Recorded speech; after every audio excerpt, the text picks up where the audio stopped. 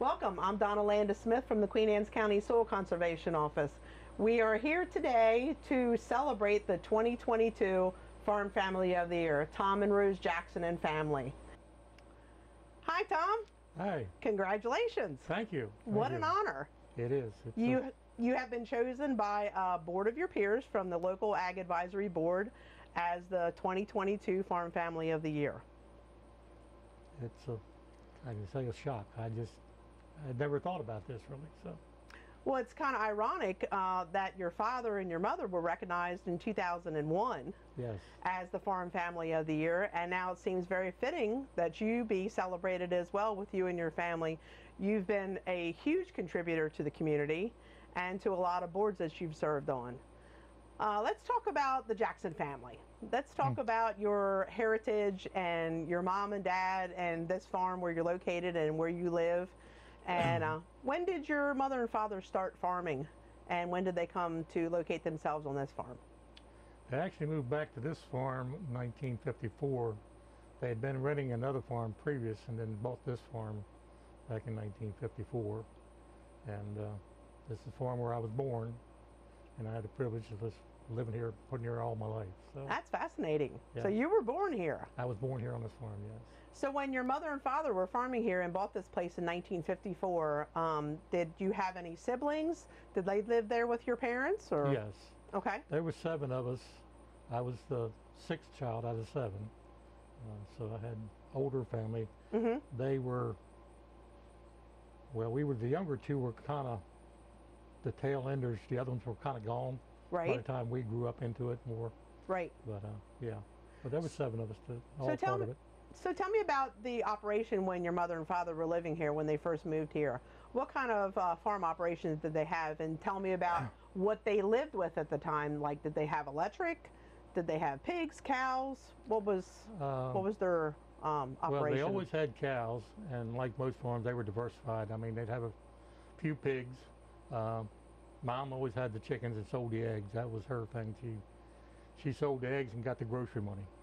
Oh, that's interesting. So that was her side, and she did that. And then, of course, we always had the cows, and that was, everybody did the cows. So. Right, right. So yeah. You and pretty much all your siblings worked on the farm in some sort of capacity. Yes.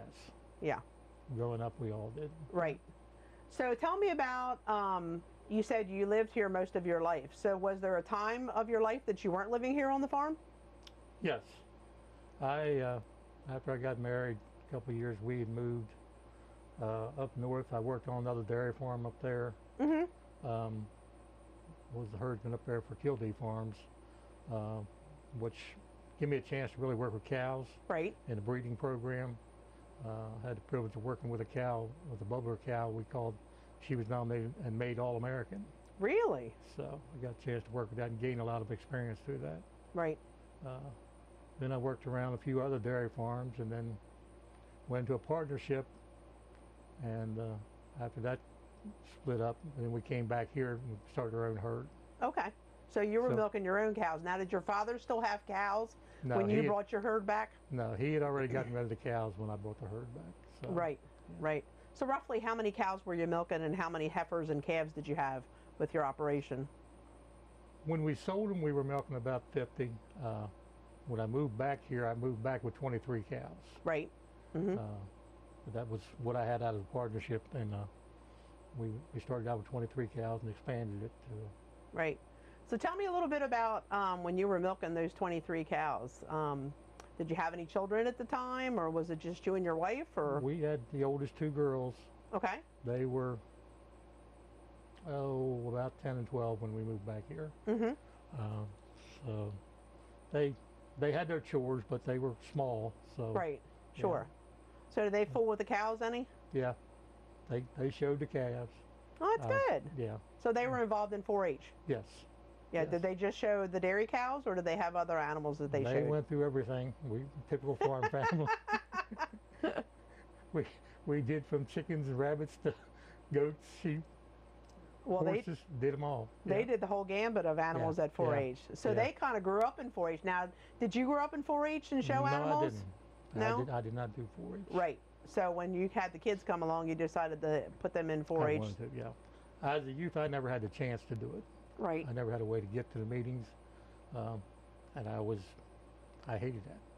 So when we had our kids come up of age, Mm-hmm. we made sure they were going to have that chance.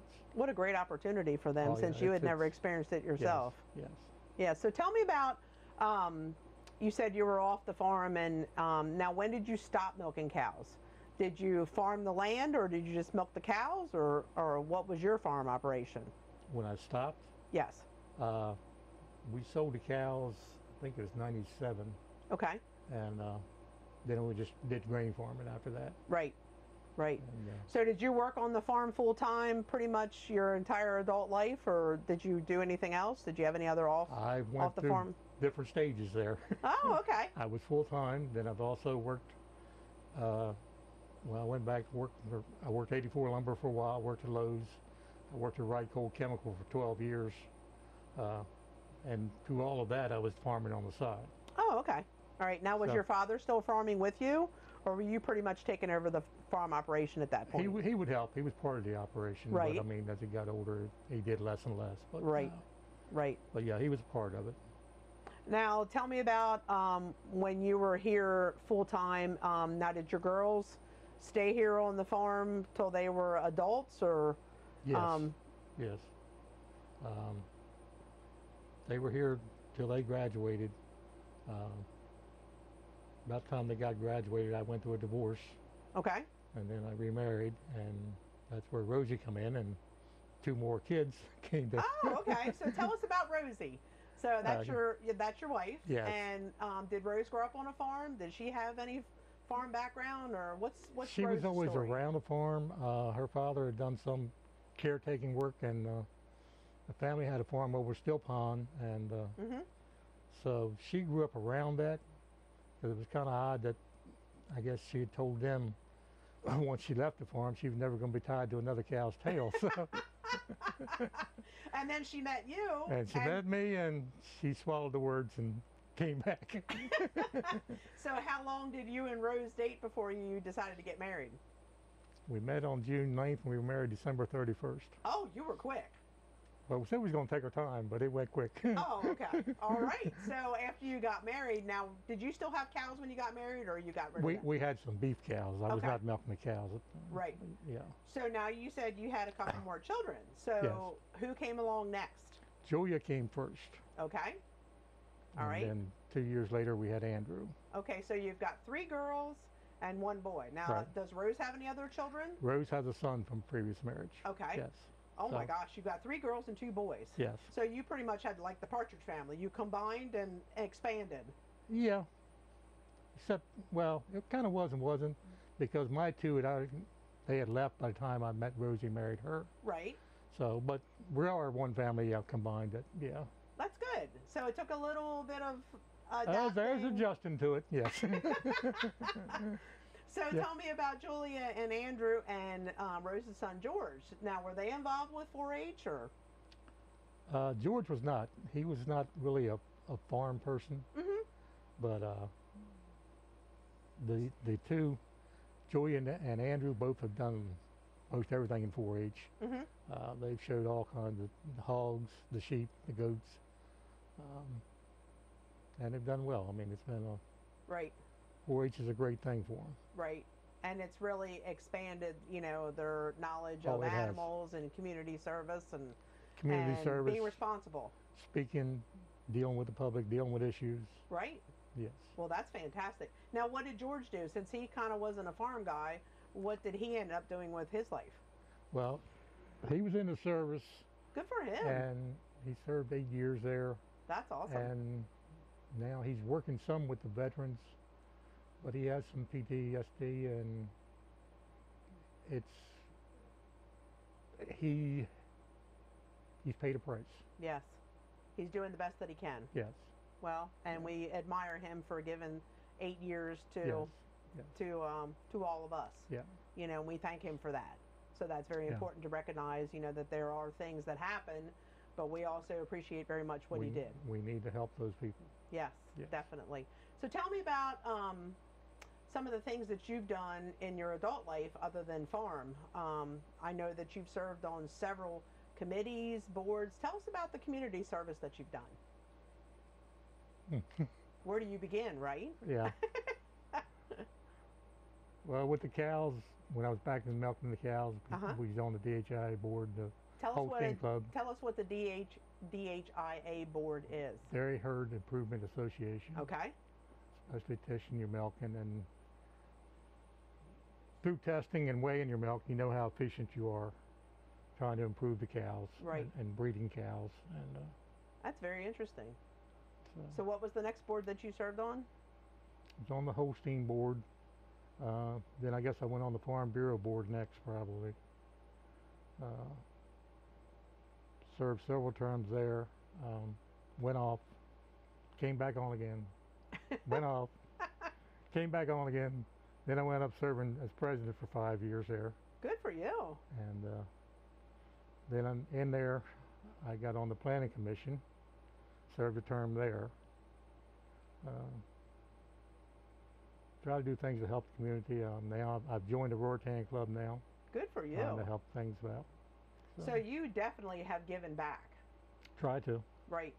And I know that you served on the 4-H board, or the park board, excuse me. 4-H park board I did serve as well. on the park board, yeah. And tell us about that. Tell people what that involves. You know, people come to the fair and they think it just automatically happens. Tell us about how much you do when you're on either the 4-H park board or the 4-H board itself. Park board, I mean, the park, it's nonstop. I mean, things go on there. It's not just that week of the fair. That's the main thing, but I mean, it's got to be maintained year round. Right. Make the improvements. Right. Try to have as many activities as you can to support the park. It's an asset we have that we need to use. Right. So I mean, it's planning there, and it involved a lot of things from making picnic tables to fixing barns, fences. You name it. It's there. And there was a couple of tornadoes that came through that took down big trees. They had to be cleaned up. We love the shade of Queen Anne's County, but those trees are a burden at times. They're a liability. Right. So basically, you work 12 months a year to get to that week in August. Yes, you have to maintain that park year round. Yes. Yeah, you're not out there every day, but... and you have meetings every month. Yes, they do serve a meeting every month, and that's the joke when you go on the board. It's only one day a month. Yeah. But you do a lot more. But it's nonstop. You do a lot more. You know, moving tractors, moving bleachers. There's a lot of projects coming in there to make it happen, to make it nice for everybody. Right, right. So tell us about the farming operation now. Do you still farm the land, or? No, actually now I've rented out. I have a young couple that's rented it. Great. I got to a point in my life where the farm wasn't big enough to justify investment in equipment to what I needed to do. Right. I wasn't quite ready to quit, but a young man approached me about renting it, and I thought it was a good chance to help him and help me too. So it's worked out well. That's a good thing. Yeah. And you get to the point where the next generation needs to start. Yes. Just like you took the generation away from your dad and transitioned over to you, and now it's time for the next generation to come along and we have to help. We have to help these young guys get started. I mean, it was bad enough when I was trying to start, but what these guys are facing today, they've got to have some people help them. Right. So let's talk about that. When you started, what do you think your biggest challenge was when you decided, okay, I'm going to take over the farming operation from my parents and try to get going on my own? What was the biggest challenge, or what was the hardest thing for you to start out? Trying to get that farm. Trying to get your dad to commit to that. Right. He wasn't really turning things over. So it's hard, and the old timers don't want to give up. No, and it's a struggle, and I don't want to. I mean, I'm grateful for what I have, but that's a struggle every young man probably goes through that's on the farm. Right. And I know it's good intentions, but most of them will say, when I'm gone, you can have it or whatever. But if they're not willing to put something in writing, go with your own life. Right. Right. It's tough. Because things change, and I've seen too much of it. Yeah. Tell us about your challenges when you were farming with weather, prices, contracting grain. You know, a lot of people think you just get on a tractor and drive and plant, but there's so much more behind the scenes that's not actually farming, Yeah. not actually like working in the ground. Tell us a little bit about some of the challenges that you endured. Well, there was an old farmer years ago who said it's not how much you produce, it's how you market what you produce. And there's a lot of truth to that. Right, I was lucky when I started, basically, corn prices didn't change a quarter all year long. right, Today they change a quarter a day, every day. Yeah, it's much more of a gamble. yes, The weather has always been the problem. yes, You know, we can't control it. Irrigation or not, we're at the mercy. yeah. Well, a And fine example is today. It's 95 degrees and it's been in the 90s for the last couple of weeks. And we haven't had rain in a couple of weeks, so No. it's the crops are in distress. our corn's been looking good, but today it's hurting. Yeah. Yeah. Yeah. And there's nothing you can do about it. No. It's a little discouraging when you put all the time and the money It's and the very effort discouraging when you're sitting there and you're knowing, seeing it burn up. knowing what you've got invested and know Right. it's burning. Right. Right. So tell us about Rose's. She's not here today, No. and it's for a very good reason. Tell us what Rose does. Rose works with the hospital for the diagnostic imaging and does the x-ray stuff. Right. So she likes the medical part, and So she's a healthcare provider, yes, and she works very long days. she works 4 10-hour days now, so yeah. Right. And it's a very trying time for her.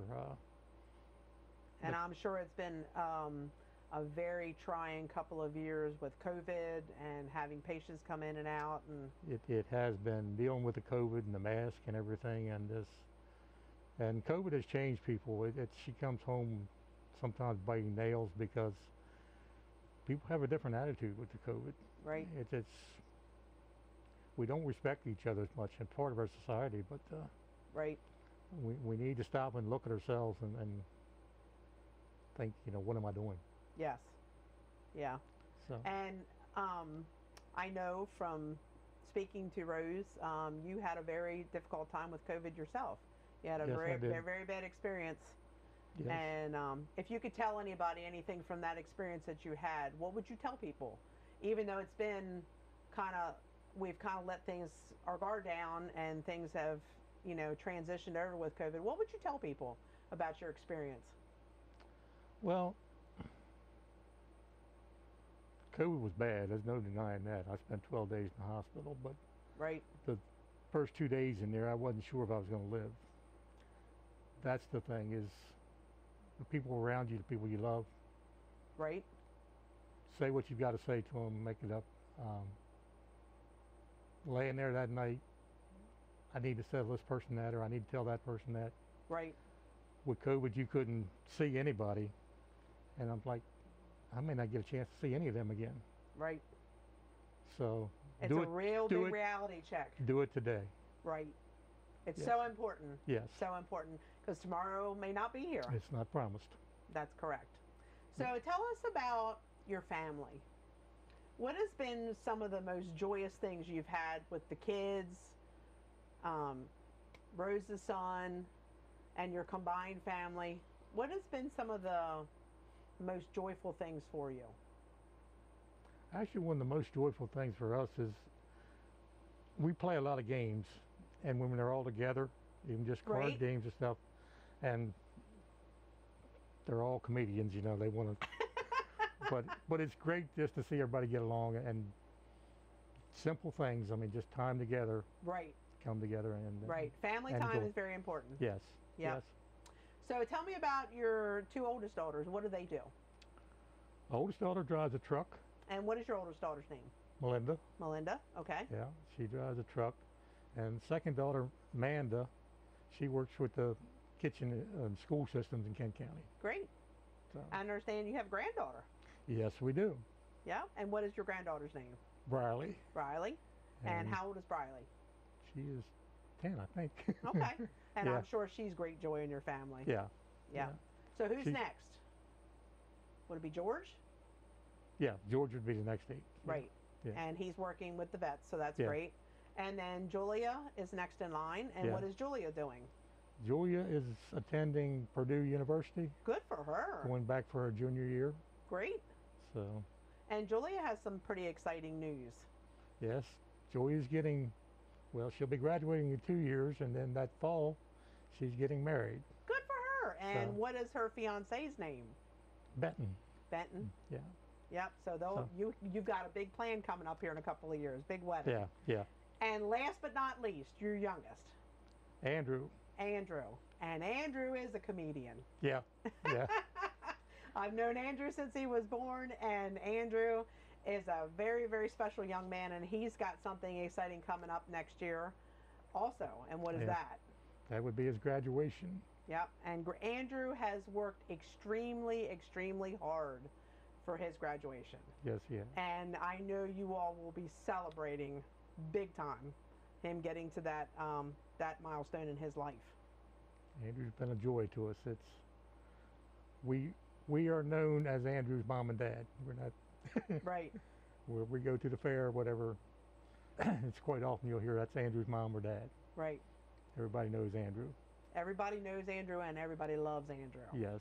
Andrew is, like I Andrew- said, he's a very special young man. He's taught me a lot about life. I had children previous and then Julia, but Andrew has taught me a lot about life. So Special tell us- needs do that. Tell us about that. How has Andrew done that for you and Rose? He sees the simple things that we overlook. Right? I'll tell you a little story that when he was going to preschool, we had tulips planted out front here, and I was taking him out to go to the bus, and walked out there, and he squatted down to just stroke the tulip. And I grabbed him like, come on, boy, we got to go. And then it kind of hit me, we never stopped to look at what we've done. Right. Rosie and I spent more time in the store looking at these tulips to get them to come in color at different times Right. than we ever did stopping to look at them. That's pretty amazing. Yeah. And just those simple things that he notices and does. Right. It makes life so special. It's meaningless without it. Right. We just go through life and miss all of that. So we kind of take it for granted. We look at life through rose-colored glasses, but he has very clear vision. Yes, yes. Yeah. It's, Well put. Yeah.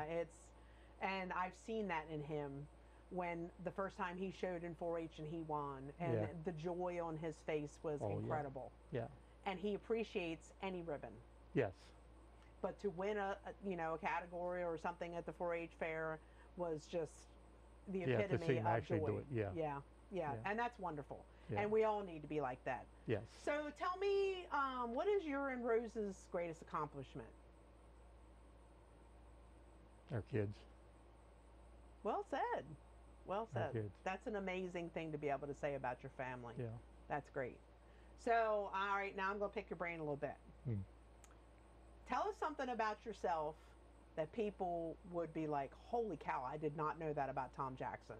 Is there something really kind of unique and different that maybe... No, I'm not unique at all. I'm just me. I don't know. I don't think it's a side of me that people don't see. I don't. Mhm. Yeah. I don't know what would be. Yeah. So you're just kind of plain Jane. That's me. But you're not plain Jane because you're the 2022 farm family that's going to be recognized I at the am, fair. yes. So that makes you special. Yeah. Yeah. Yeah, you and your entire family. Yeah. So I think that's a time for us to say congratulations again, Tom. This is a recognition that's so deserved by you. You have given so much of your time and years of service to the community, to the county, to the 4-H kids, to the fair. I mean, and the behind the scenes. I know what you did as the president of Farm Bureau, and you went to Annapolis and you petitioned, bills and testified. It's a lot of time spent for agriculture. Yes. Well, And you agriculture is very special to me. I mean, that's I'm thankful I grew up into agriculture to learn the values that I did. Right. That's to me the greatest thing. It being on a farm teaches their kids so much about life. Right. There was something that you said that I've heard you say prior to Your statement was, farming is a great way. It's a poor way to make a living, but a great way to raise a family. Exactly. Yes. Exactly. A poor way to make a living, but a great way to raise a family. Yes. And obviously, your fruits of your labor have worked. It's Yeah. a success. Congratulations.